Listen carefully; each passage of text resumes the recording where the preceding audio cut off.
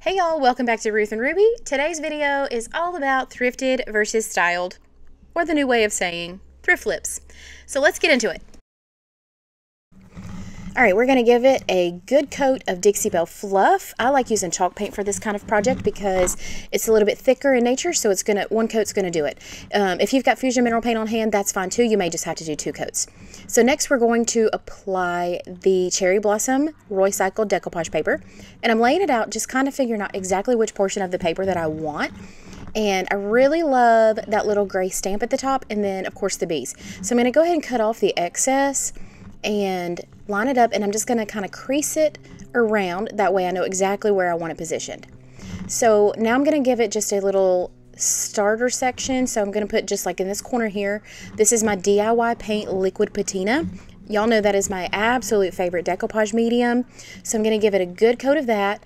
Don't forget to spritz your paper because that's going to help with the wrinkles and creasing. So because as the paper lays down on the liquid patina and it gets wet and then it stretches. So if you wet it first, that's going to allow you to move it around on your project just a little bit easier. So now we're going to finish it up, more liquid patina, and I start in the center and just smooth it all the way out down to the edges. And you can see there I've got a couple of wrinkles, but that's okay. I'm fine with that.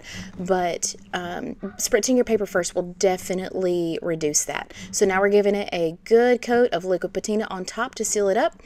And then after I do that, I'm going to let the whole thing dry. Once it's dry, then I'm coming back to cut off the excess here. If I had tried to do this while it was still wet, it would have just been a disaster and would have ripped it. And so make sure you let it dry first.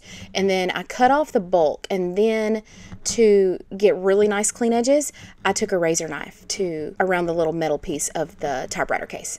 So this is the other side. I wanted to give it a different paper because when I get tired of that super bright springy look and I want it to be a little more neutral for fall and winter, I thought this one right here was perfect. And this paper is called Musical Dragonflies. And I'll leave all the links for these products down below in the description box. So you can see this side went a lot faster and was a lot easier and smoother. So, you know, once you try something once and then you kind of have experience and it gets easier. So don't be afraid to try new things. So same process here, just smoothing out the paper from the inside out, so that way you can, smooth out those wrinkles, and plenty of liquid patina. Don't be shy with that, because with this big project you want to make sure that you've got complete coverage.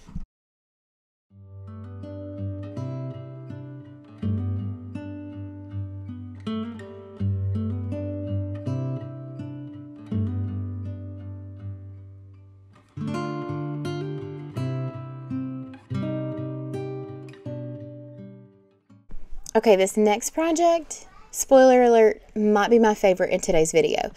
I love this rusty, crusty toolbox. So I picked this out of literally some guy's yard. I don't even know. But anyway, so I'm giving it a good wipe down with some Dixie Belle White Lightning and paper towels because it is rusty and gross. So I'm taking some Dixie Belle Sea Spray and mixing it with Renfrew Blue and Fusion Mineral Paint, and I'm making a mess, goodness. I want to mix it up to a thick, pasty type consistency. And there's no rhyme or reason to how we put this on. This is meant to be fun, and don't think too much about it. Just dab it on however you want to.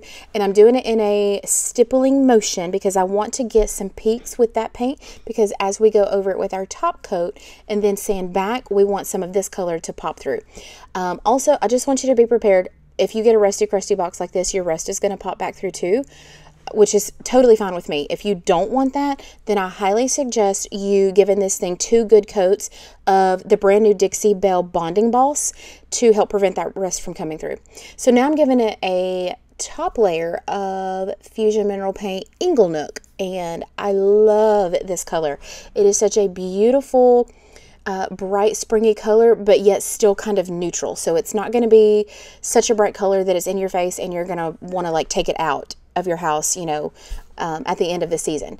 I think it can stay, year round, especially with this neutral transfer that we're going to add. This transfer is called Maze Roses, and this is actually laid out to kind of be one big transfer, but it's really important for me to show you how you can use these transfers in so many different ways. It does not have to be used in this large format. So I'm just going around the roses and cutting them to where the roses would naturally just be, so that, you know, I'm not cutting off a bunch of petals. So I'm going to lay it here, and you'll see later on in a minute, I decided that I actually wanted to fill in that little space there. So we're going to add a little bit more later on, but I just take this and I'm cutting it right there to allow a little more flexibility. So we're going to rub this on just like any other transfer, any other project. Because we've used Fusion Mineral Paint and it's got the built-in top coat, I don't have to add any additional top coat before I go in with my transfer. As soon as it's dry, I go straight in with this, and then I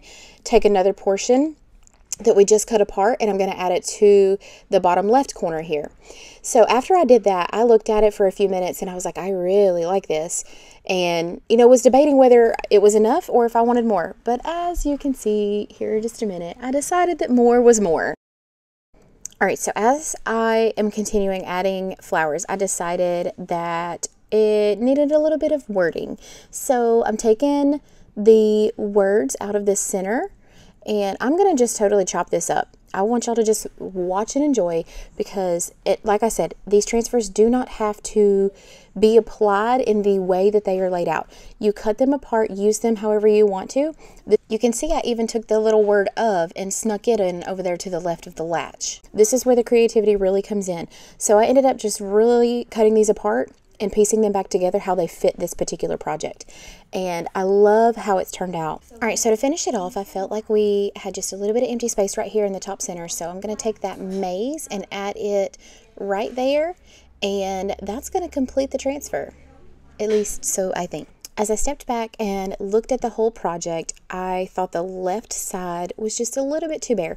So here I am again, chopping this thing up, and this particular sheet had that little sprig coming out at the top, and I knew it was perfect. So I'm sorry about the camera angle here. This is a big box, and that's as tall as the camera would go. But you're going to get the gist, and that's all that really matters. So I took that little sprig and we went from the bottom left corner, and come on, Jackie, let's get it together. There we go. So bottom left and to the center, and that was really the perfect completion this time. All right, to finish it off, we are going to give the whole entire toolbox a coat of Dixie Belle Flat. Also, I want to point out, you see those little spots there? I actually started this project almost a year ago and never finished it. And that's those rust spots coming back through that I was telling you about. So if that is something that you don't love, make sure to grab yourself some Dixie Belle bonding balls. That is now the new combination of Dixie Belle Boss and Slick Stick. So those two products are now one, which is fantastic. All right, what do you think about my upcycled toolbox? Let me know in the comments below. Do you love it?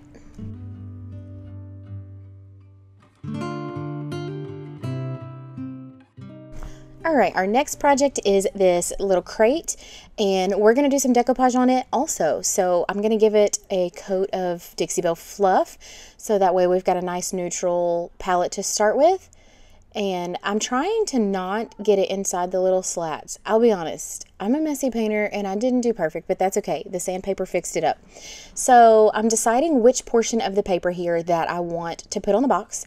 And I lay it down, and I know that I want it to go right up to the edge there because I like the gray writing here. So I just crease it around the side of the box, and then I'm going to cut it.